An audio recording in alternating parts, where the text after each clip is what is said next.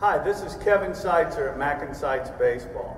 This segment we're going to talk about how to hit a pitch down in the zone, how to hit that low pitch.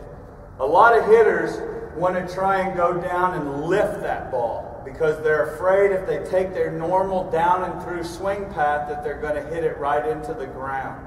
But if we stay loose, tension-free, letting our hands work, keeping the barrel above the ball just like we do on hitting a high pitch and stay down and through, round bat, round ball, that's how we backspin a baseball.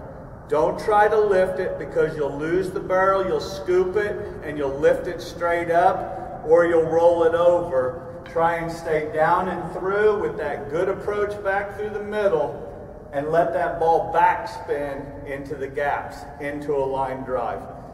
Hitting curveballs, change-ups, balls that have some break to them, some sink.